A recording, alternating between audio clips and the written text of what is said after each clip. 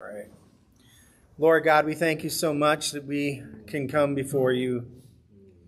Lord, that we can learn from you, that we can grow in you, Lord. And we ask, Holy Spirit, that you would touch us, that you would be moving in our life, that we would just grow in you, be strengthened in you, that we would come to know you more and more. Lord, just be working, Lord, in our midst and speaking to our hearts tonight. Lord, as we study your word, Lord, may you just guide us and direct us, convict us and change us, Lord. Mold us, Lord, into your image, Lord. We thank you. In Jesus' precious name, amen. How about, Lord, you're more precious than silver? Good.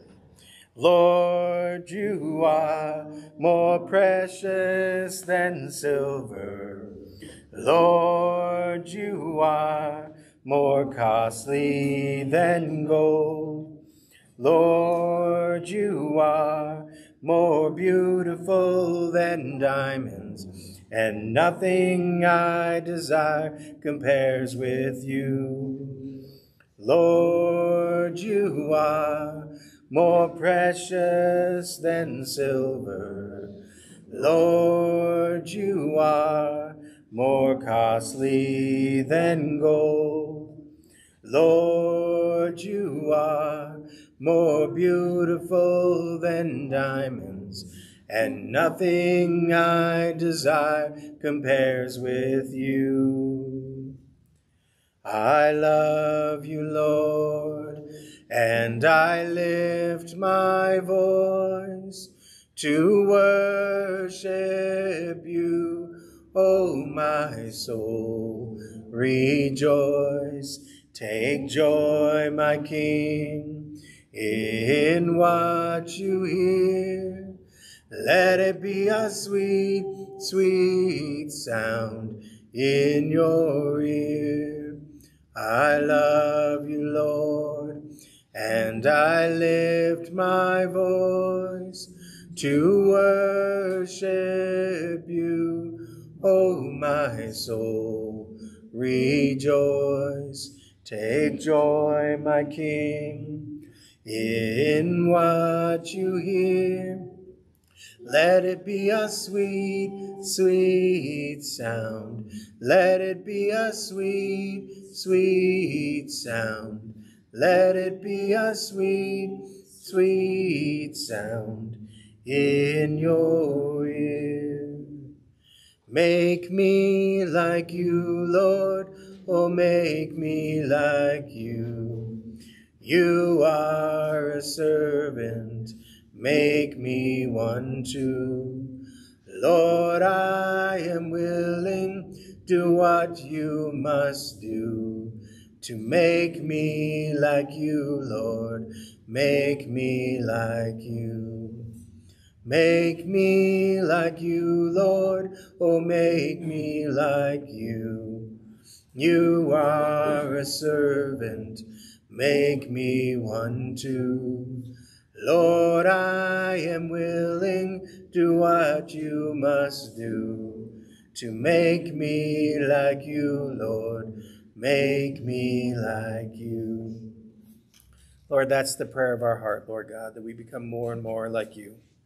That we grow in your image, Lord Jesus, that you would just be working. And Holy Spirit, as we learn of the gifts that you give us, the ways that you work in our lives, Lord, we ask for you to work.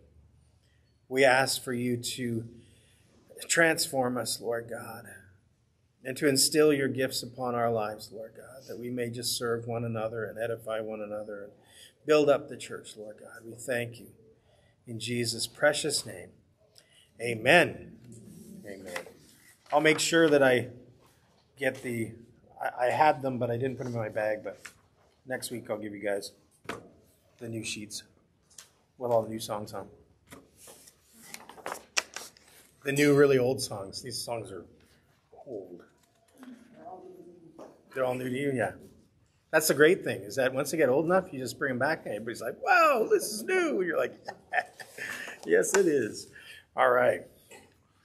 So as we continue our study in getting to know the Holy Spirit, we have looked at words of wisdom. We've looked at words of knowledge. We've looked at the gift of faith and healings and miracles and prophecy. And tonight we're going to look at the discerning of spirits. In 1 Corinthians chapter 12, verse 10, it says, to another the working of miracles, to another prophecy, to another discerning of spirits, to another different kinds of tongues, to another interpretation of tongues. But one and the same Spirit works all these things, distributing to each one individually as he wills. Tonight we're going to be looking at the discerning of spirits. And Paul tells us in Ephesians chapter 6. So turn to Ephesians chapter 6.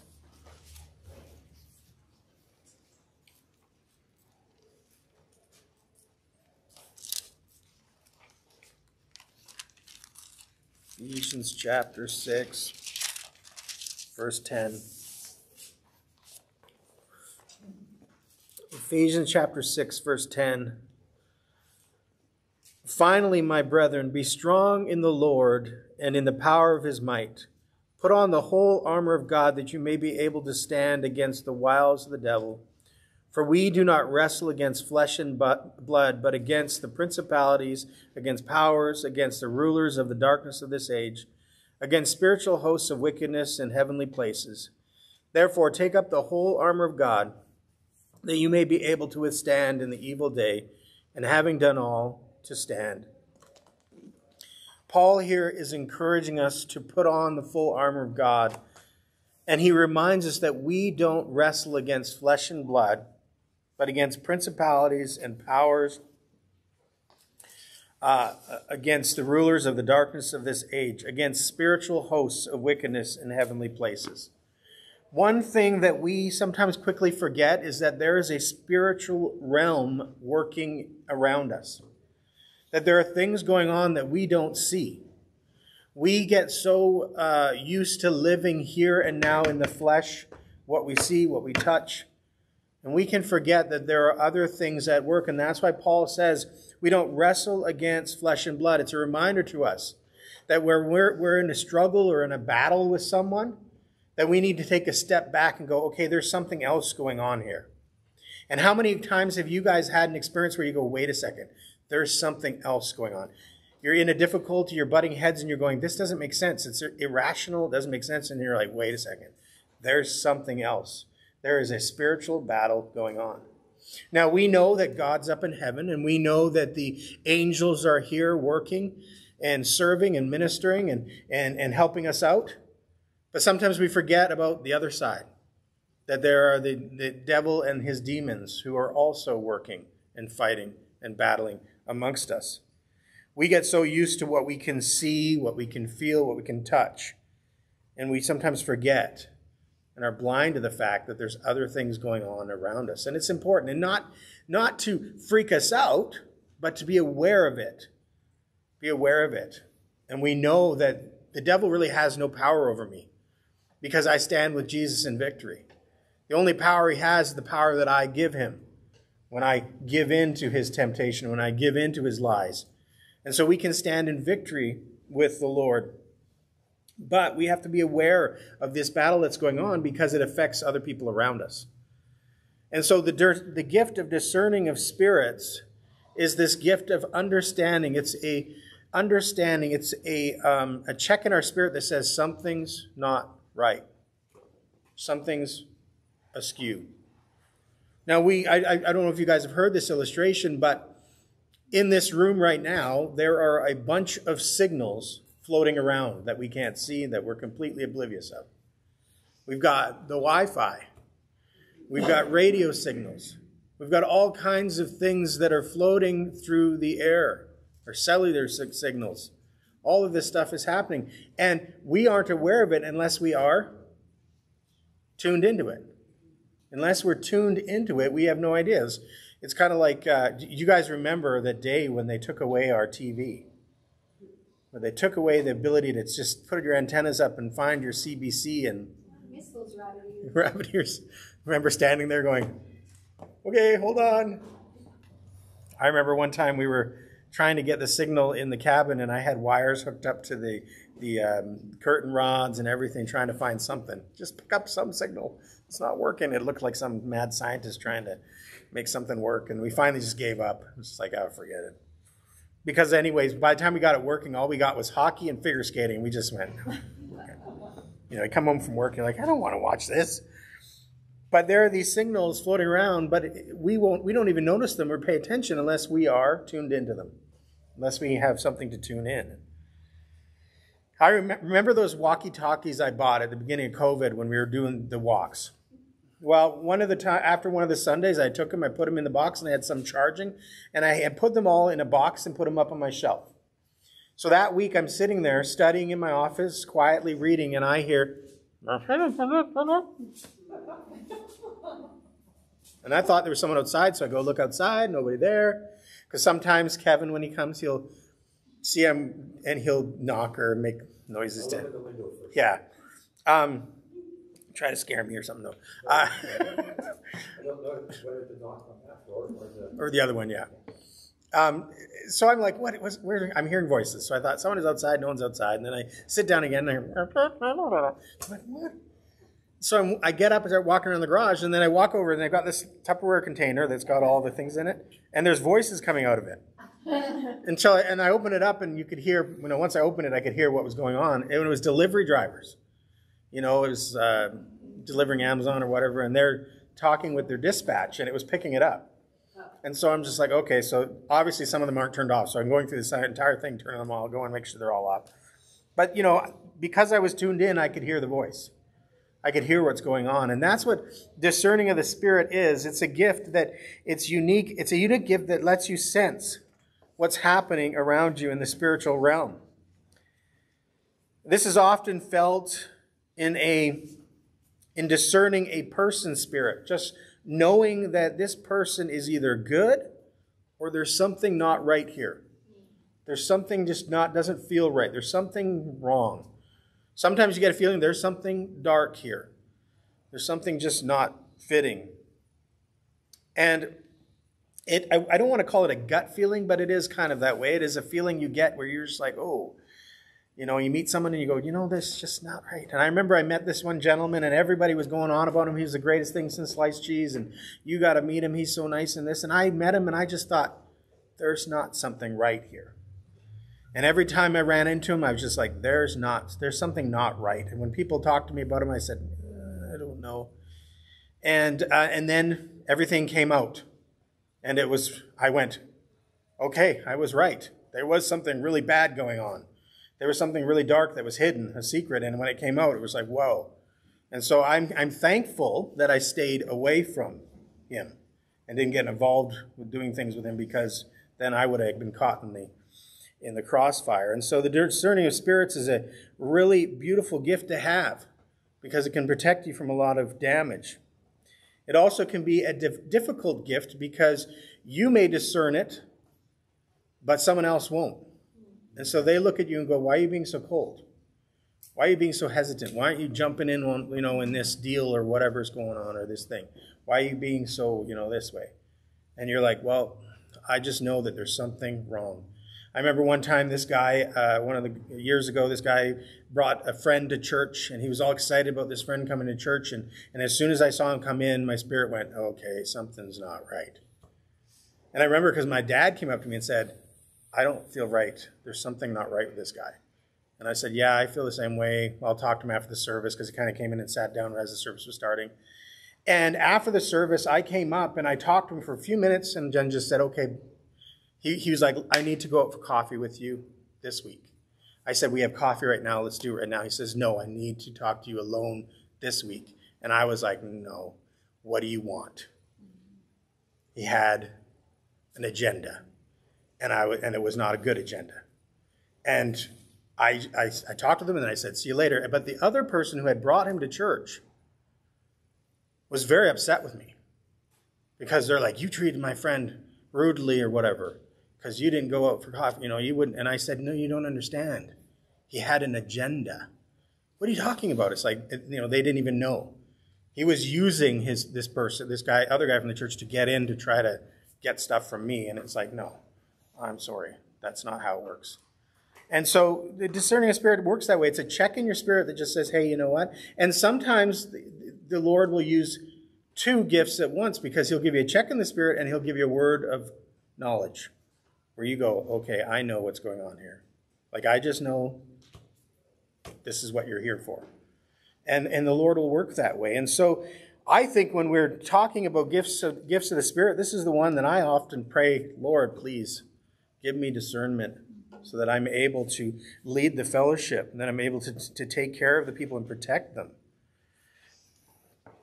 You know, the other part about it is when we ignore the discerning of spirits. When we have that check in our spirit and we ignore it. I remember years ago, I had a real check in my spirit, but I was so excited about the church growing, I ignored it with a certain family, and it did not go well. And I sat there a year later or 2 years later and thought, I should have said something at the very beginning. I should have taken care of this right at the beginning, because I knew there was something wrong. And I knew there was something happening. And so it's important for us to pay attention to it and to follow what the Lord is saying. The gift of discernment is also the ability to tell the difference between true and false doctrine. You get a check in your spirit and say, that don't sound right. That doesn't sound like the truth because I know the word.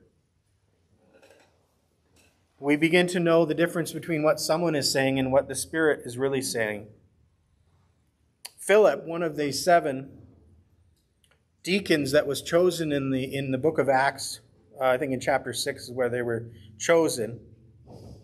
He went down to Samaria later on in his ministry, and he preached the gospel in Samaria. And a revival broke out. The Samaritans were getting saved right and left. And the church in Jerusalem heard about it. Let's turn to Acts chapter 8. Look at that.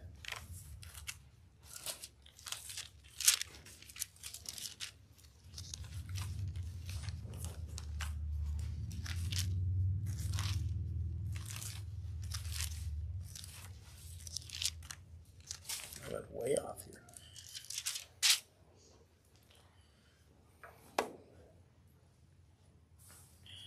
Acts chapter 8, verse 9 will start. So there's a great revival happening in Samaria. And it says, but there was a certain man called Simon who previously practiced sorcery in the city and astonished the people of Samaria, claiming that he was someone great, to whom they all gave heed, from the least to the greatest, saying, this man is the great power of God. And they heeded him because he had astonished them with his sorceries for a long time. But when they believed Philip as he preached the things concerning the kingdom of God and the name of Jesus Christ, both men and women were baptized. Then Simon himself also believed, and when he was baptized, he continued with Philip and was amazed, seeing the miracles and signs which were done. So we see this beautiful story. We see the revival happened in Samaria, people getting saved, they're getting excited, and even this sorcerer, this man who dabbled in the dark arts, here is now saved and been baptized and following along with Philip, and it's an exciting story. But then it goes on. It says, now when the apostles who were at Jerusalem heard that Samaria had received the word of God, they sent Peter and John to them, who when they had come down prayed for them that they might receive the Holy Spirit. For as yet he had fallen upon none of them. They had only been baptized in the name of the Lord Jesus. Then they laid hands on them, and they received the Holy Spirit. And when Simon saw that through the laying on of the apostles' hands, the Holy Spirit was given, he offered them money. He offers them money, saying, give me this power also, that anyone on whom I lay hands may receive the Holy Spirit. But Peter said to him, your money perish with you, because you thought that the gift of God could be purchased with money. You have neither part nor portion in this matter. You okay over there? You have neither part or portion in this matter. For your heart is not right in the sight of God. Repent, therefore, of this your wickedness, and pray. Pray God if perhaps the thought of your heart may be forgiven you. For I see that you are poisoned by bitterness and bound by iniquity. Then Simon answered and said, Pray to the Lord for me, that none of the things which you have spoken may come upon me. So when they had testified and preached the word of the Lord, they returned to Jerusalem, preaching the gospel in many villages of the Samaritans. So Peter and John come down, they see the revival, they see that these people have been saved and they're excited in the Lord, and they see that the Holy Spirit hasn't come upon them yet. And so they go and they lay hands upon them, and the Holy Spirit comes upon them. And Simon sees this, and he says, ooh, that's a neat trick. I want that. Now we have to understand that from the beginning of time, magicians made their money by buying and selling tricks, illusions. How many of you guys have ever been to a magic store? How many of you guys have ever bought a magic trick? They're expensive. They're expensive. They're a lot of fun, but they're expensive. They're devices, they're tools, they're tricks, there's methods of doing things. They're illusions to trick people. And so they buy and sell them. If you're good at creating things, hey, you can make really good money in that industry. And so in his mind, he looks at it and says, hey, I can pay for that. Now, when we read the first part, we go, oh, he's just new in the faith. Maybe he didn't understand. Maybe he was confused. But then we see that Peter is given the discernment of spirits, and he looks straight into him and he sees his heart. It says that his heart was poisoned by bitterness and bound by iniquity. There was something deep going on. To everyone else, Simon had given his life to the Lord, gotten baptized, and was excited about the Lord, but there was something going on deep inside him that needed to be corrected. Now, whether Simon went on and surrendered his life and turned his life completely to the Lord, we're not sure, but here in this story we see that Peter is given the discernment to know what's going on inside his heart, and that there is something wrong with this gentleman, and he calls him out on it. And that is a good illustration there in the book of Acts that gives us an illustration of the discerning of spirits working in the disciples' lives.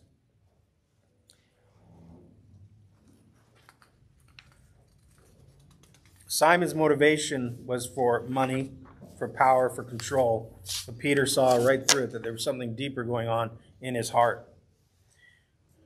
We also see in Acts chapter 16 that although some may be proclaiming truth, it can be from the wrong spirit. Acts chapter 16, so let's just turn a couple pages over.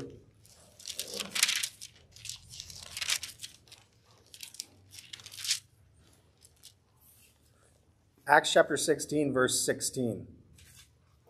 Paul and Silas are preaching in Philippi, and seeing the Lord work greatly in Philippi. And it says, Now it happened as they went to prayer that a certain slave girl, possessed with a spirit of divination, met us, who brought her master much profit by fortune telling.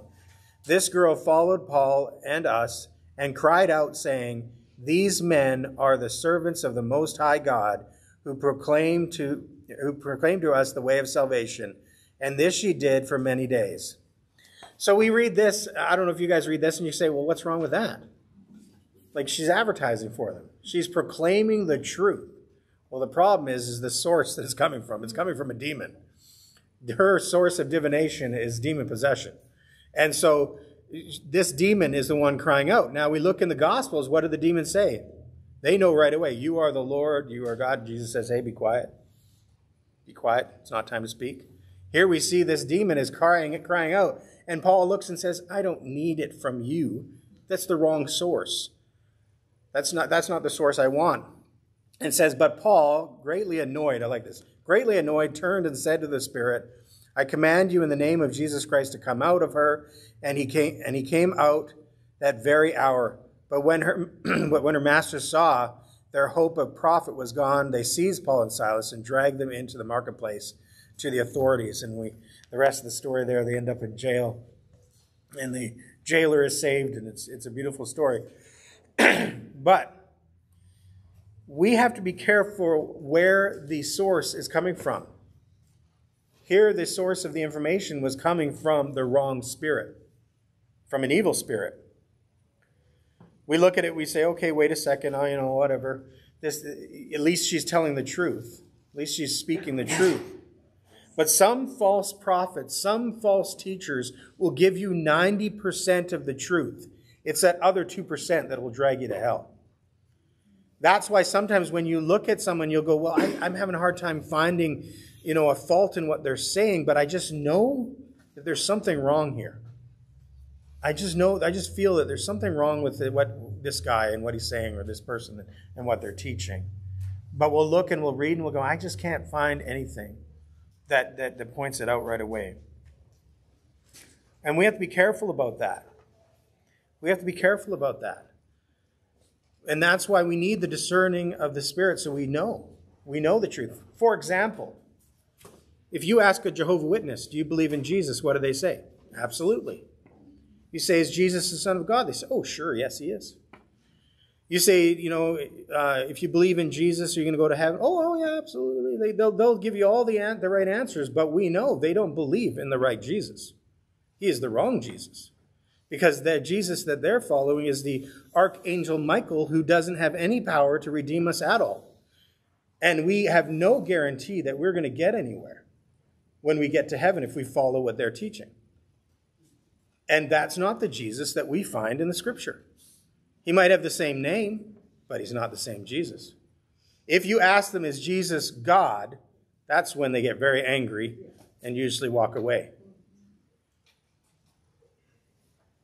I remember I had a guy come to our door who was a Jehovah's Witness, and I opened the door. He knocked on the door, and I knew this guy because he lived in the same building as us when we lived in our apartment. And I opened the door and I said, is it not correct that it says that if someone comes preaching another gospel, then I'm not even supposed to open the door to them and not even bid them good day? He said, absolutely, you're correct. You are right. And he turned around and started walking. I went, wait a second. You just admitted. Okay, never mind. He was already gone. But I'm like, you just admitted that you're... Okay. Hopefully that is working on him over time. Wait a second. I just admitted I'm teaching a false gospel. It's like, yes, you just did. Okay. So we have to be careful about those things. 2 Corinthians chapter 11, verse 13 and 14 says, you don't have to turn there, it's just 2 verses, but it says, for such are false apostles, deceitful workers, transforming themselves into apostles of Christ. And no wonder, for Satan himself transforms himself into an angel of light. The enemy is able to appear as someone who's good and has the truth and is able to speak. Even if they come dressed in a nice suit to knock on the door and they talk very kindly, what they're speaking is not the truth, and you have to be able to discern that. He appears as an angel of light. He deceives with a false, tempting message. In Genesis chapter 2, we read that God told Adam and Eve that he commanded them, of every tree of the Garden of Eden you may freely eat, but of the tree of the knowledge of good and evil you shall not eat, for in the day that you eat of it, you shall surely die.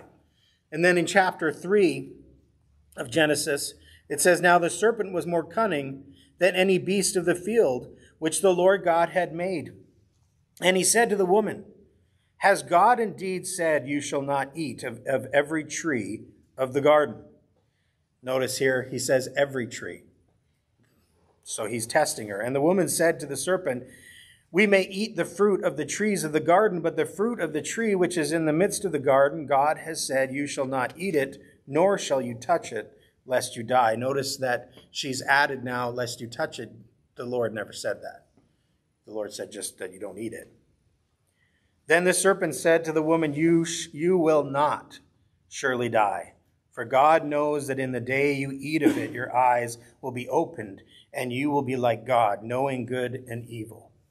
The enemy knows how to twist the Scripture. The enemy knows how to twist the Scripture, how to subtly twist it and turn it, to drag our hearts away from the Lord. That's why this gift of discerning of spirits is vital in the church today, because there's so much noise out there.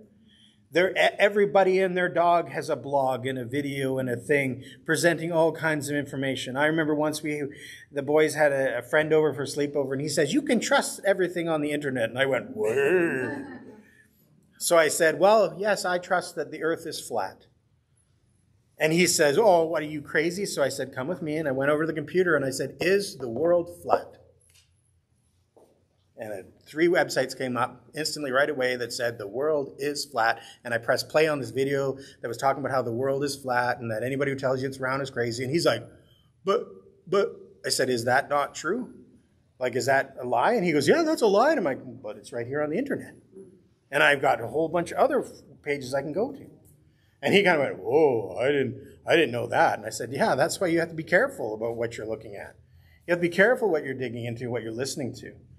Because it may sound good. Have you ever watched those videos? They've got scientists and they tell you all this stuff and they say all this, oh yeah, it's the refractory of light and they talk about all this stuff and you can go, wow, they're really convincing. Oh yeah, they're really smart. But it's not true. I always say you just have to look up the moon at night and go, well, the moon's kind of round there, and I'm pretty sure it's not a disk. It's not a plate spinning up in the sky. So, and the Bible tells us that the world is a sphere. Isaiah tells us that it is a sphere. And so we know the truth. But we have to be careful about those things because we can get caught up in them very quickly and get pulled away. 1 John, let's turn to 1 John real quick. All the way to the end of the Bible there.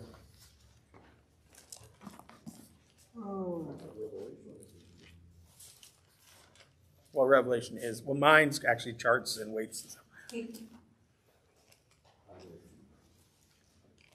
1 John chapter 4.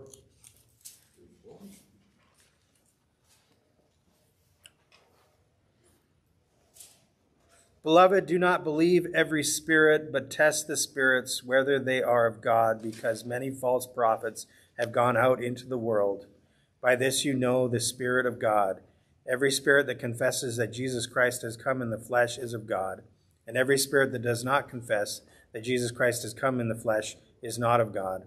And this is the spirit of the Antichrist, which you have heard was coming and is now already in the world.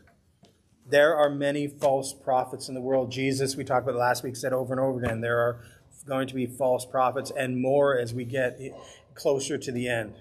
There are those that are going to speak, and we talked last week about those who smile, and they tell you everything is going to be wonderful. And we look in Jeremiah and Isaiah, and we go, hey, wait, they had prophets back then who smiled and told them everything wonderful. And Isaiah and Jeremiah said, no, things are not going to be wonderful. When they said, you know what you need to do is put your head down, and when the Babylonians come, you go with them. You willingly go with them. And they said, oh no, we're going to fight. Well, what happened to those who fought? They got slaughtered. Jeremiah was saying, no, look, this is what's happening. The nation of Israel is being punished for the way they have lived, for not keeping the Sabbath. They're being punished. And so therefore, you are going to go into exile for 70 years. The Lord is very straight, told them exactly how long it's going to last, where they're going to go. And they had to listen and they had to follow. And we have to be careful because there are those who rise up today and say, everything's fine, everything's going to continue, everything's great, or whatever they might say. And we have to pay attention and listen. Because there's so much false information floating around today. We need this guidance of the Lord. We have the Word of God and we have the Holy Spirit who gives us gifts to discern what's going on around us. And so it's important for us to hold on to that. Let's turn back. I know we're jumping around again. Back to the book of Acts. Acts chapter 13.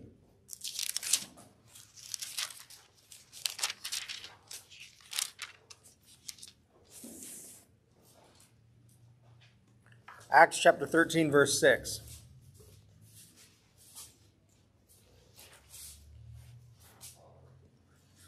So here we've got Paul and Barnabas out on their missionary journey.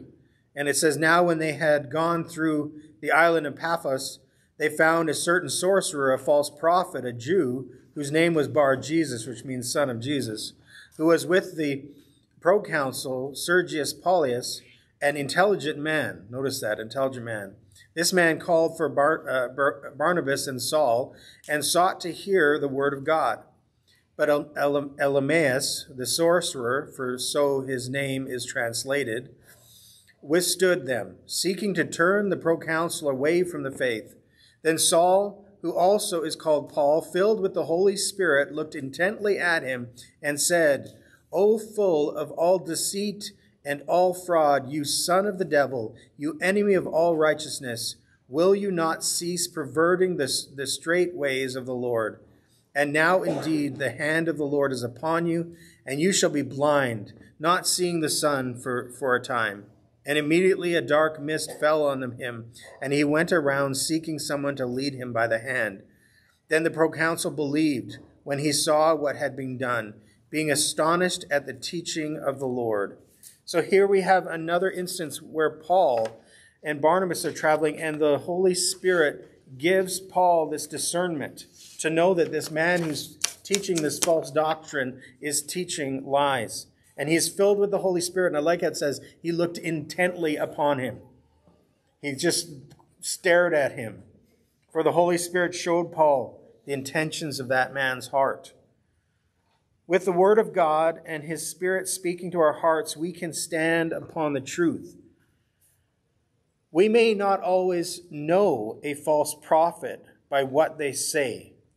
For like I said, sometimes 98% of the time they're telling the truth. But we can also tell by their intentions or their actions. Because oftentimes they speak otherwise. I have known great guys who are wonderful teachers. I can't say there's any fault in what they teach. But when you look at their life, you say there's something wrong. There's a check there. You say there's something not right. The way they live does not reflect what they're teaching. There's something not right. And we have to be careful about that. The apostles tell us to watch out, for their only interest oftentimes is our money or power or control over the people. 1 Timothy chapter 6.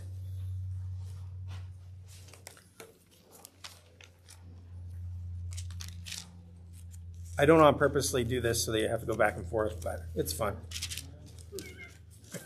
It's good exercise.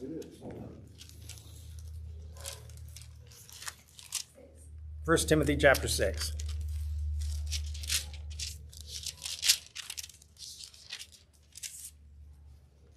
Verse 3. If anyone teaches otherwise and does not consent to wholesome words, even the words of our Lord Jesus Christ, and to the doctrine which accords with godliness, he is proud, knowing nothing, but is obsessed with disputes and arguments over words, from which come envy, strife, reviling, evil suspicions, useless wranglings of men of corrupt minds, and destitute of the truth, who suppose that godliness is a means of gain. From such withdraw yourself. Paul here, instructing Timothy, he says, hey, if you have anyone who's teaching otherwise, anyone who's teaching another truth, another teaching, be careful. Watch out. Those that bring clever arguments, and they like to argue over words. There are those who love to argue over words. They say, oh, but the Greek and but this.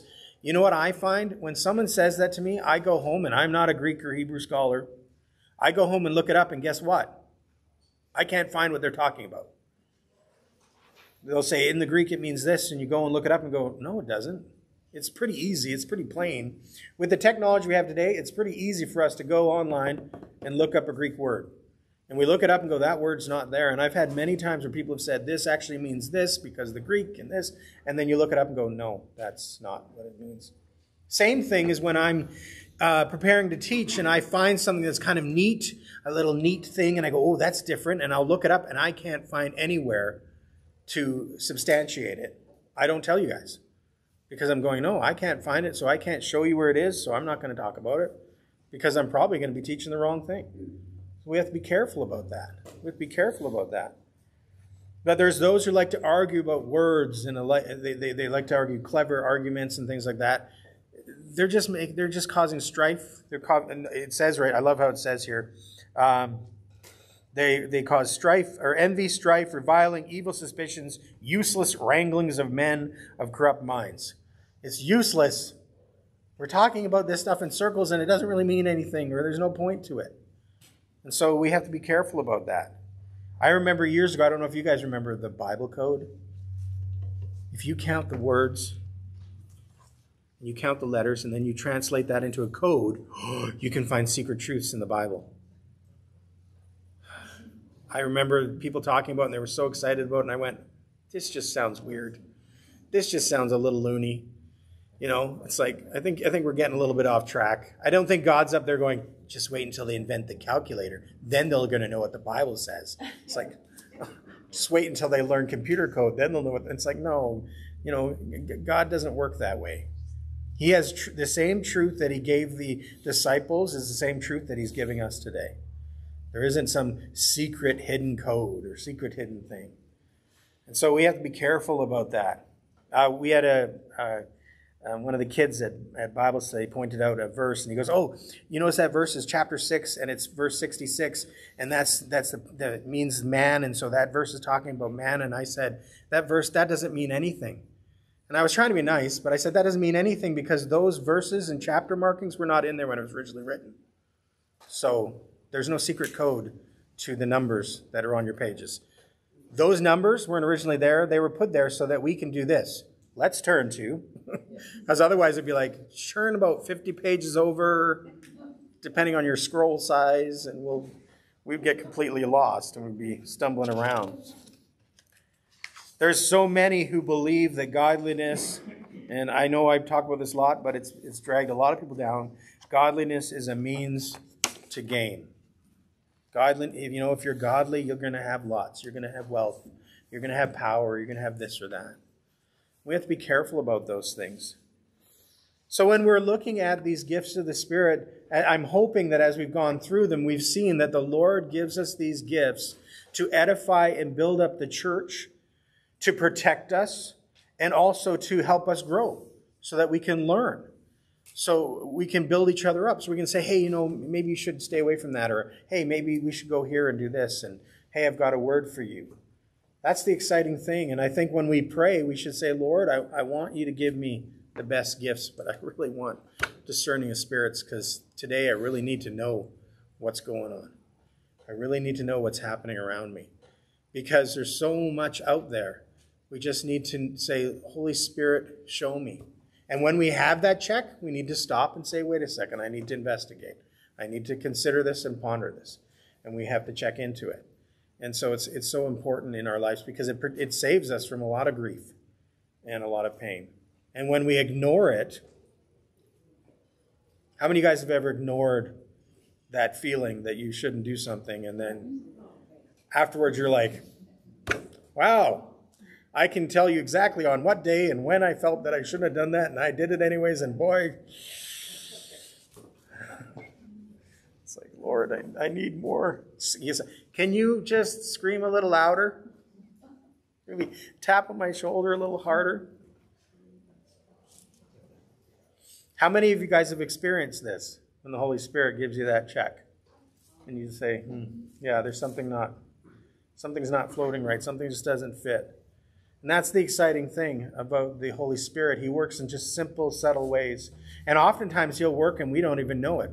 And that's what I said at the very beginning when we started looking at this. A lot of the gifts of the Spirit, we don't even realize we're doing. And then we start learning about them and we go, yeah, the Lord gave me that word for someone and it just came to me and I just shared it with them and it was a blessing. Or the Lord did this. Oh, wow. I didn't even realize that the Holy Spirit is working. I didn't even know. And I think I told you guys that story about the young feller that was doing camp. And after camp, he was crying. He was in the prayer room crying, and he said, I just don't feel like the Holy Spirit's working because everybody in the sanctuary was rolling around and hooting and hollering and jumping. And he just said, the Holy Spirit's not working in my life. And I said, you led your entire cabin to the Lord and preached to them every night at camp. The other kids were chasing kids around with water guns, and you were preaching the gospel to them. The Holy Spirit's working in you overtime. That's awesome, and you're listening to it, and he didn't even see it. Didn't even know it. And oftentimes that's how we are. We don't even know that we're doing it. And so we say, Holy Spirit, show me. I want to know. I want to do these things, and I want my ears to be open. As Jesus says over and over again in Revelation, let our ears be open to what the Spirit is saying to the church today. Let us have our ears open. Get the Q-tip in, clean it out. And I know that after time and when we've been walking with the Lord, we can quickly get a little waxed up because we think we know what needs to be done, and we're not listening to what the Holy Spirit wants to do in our life. And so our prayer and our heart should be, Lord, show me. Show me through your word. Show me, in my walk, those things that I need to discern, those things I need to know. Give me those words of wisdom. Give me those things. I know I pray it all the time because I just want to make sure, that I lead the fellowship properly and that I don't allow things in. I always use the illustration of, they always had the picture of the shepherd, and all the pictures of the shepherds that I saw growing up, they were kind and soft and gentle, which is true, but they always had the shepherd's crook. And I remember someone once said to me, do you know what the shepherd's crook's for? Yeah. It's for hooking the sheep, pulling them in. It's for whacking the wolves when they come around. It's like, it's a weapon. It's a tool. It's to take care of the troublesome sheep and the bad wolves that get in the way. And so I say, Lord, give us that shepherd's crook that we need sometime to know when we need to go whack, back off, get out of here, scoot. And also the heart to be able to say, hey, you know what?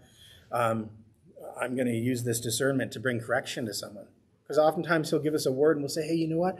Is there something going on? And oftentimes when you do that, they'll say, oh, what do you mean? I say, I just feel like they're, and they go, oh yeah, I've been struggling with this.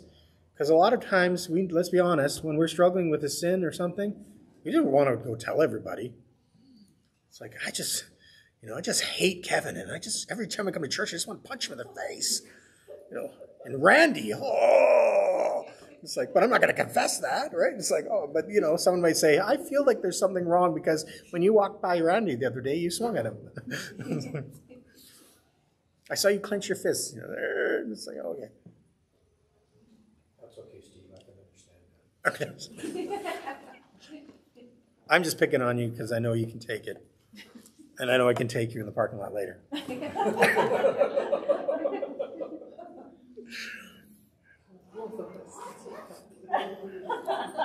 And Kathy can take care of the wounds afterwards. We're like, Kathy, it hurts. Owie, owie. Yeah. But the Lord can use these gifts in amazing ways. And so we just have to say, Lord, I just want them working in my life.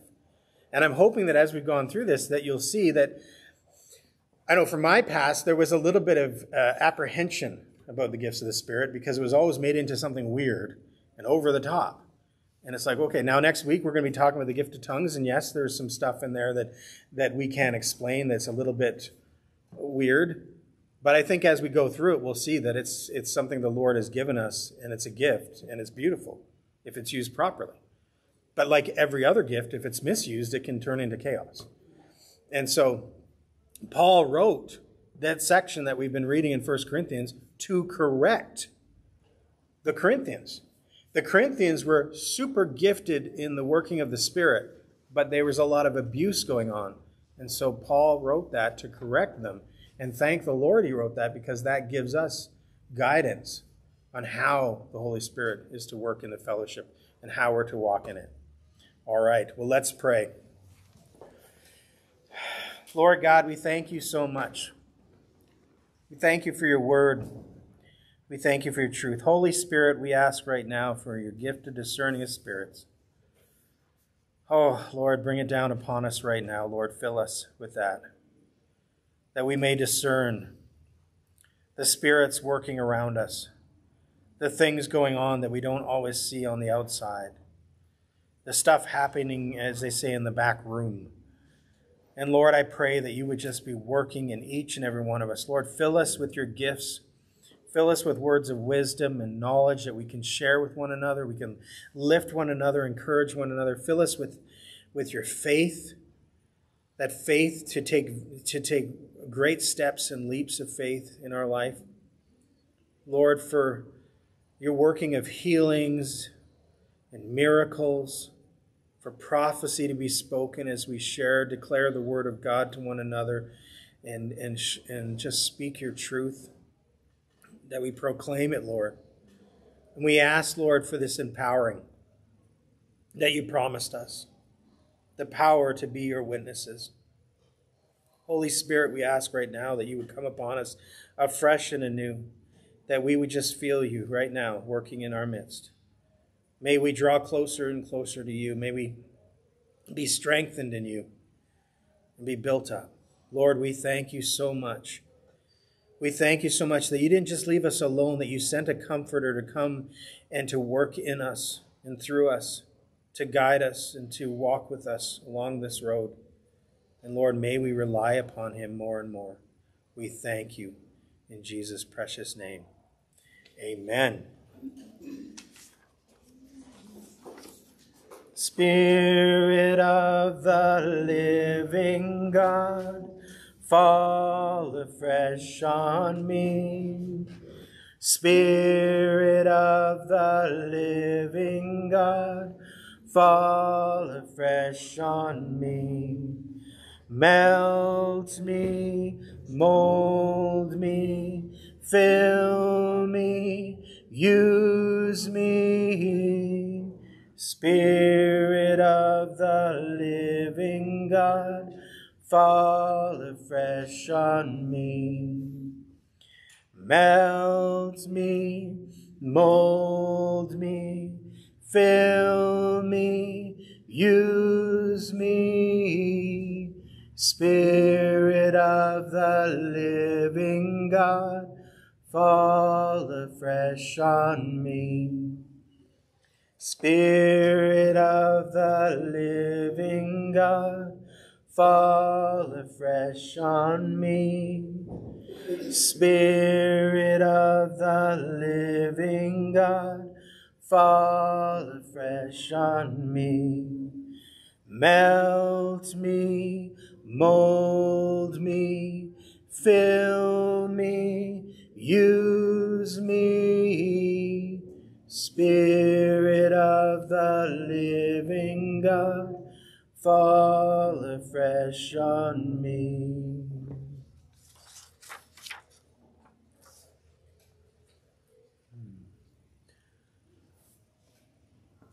O Lord, you're beautiful. Your face is all I seek. For when your eyes are on this child, your grace abounds to me.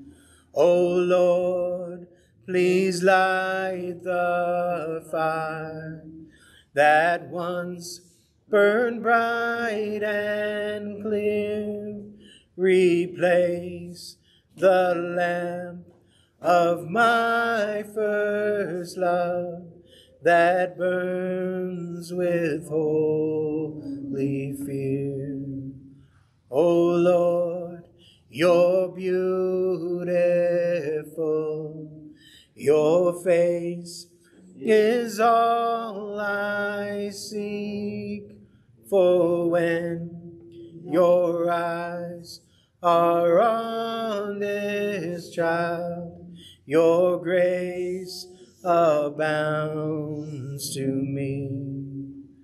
O Lord, please light the fire that once burned bright and clear.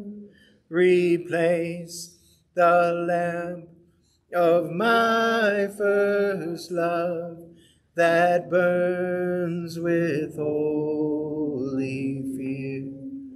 Replace the lamp of my first love that burns with holy fear. Lord, may this be the prayer of our heart, Lord. Fill us. Refresh us, Lord. Fill us with your love, Lord God, that we may see your face, that we may come before you, Lord. Be working in our midst this week. We thank you in Jesus' precious name. Amen. Amen.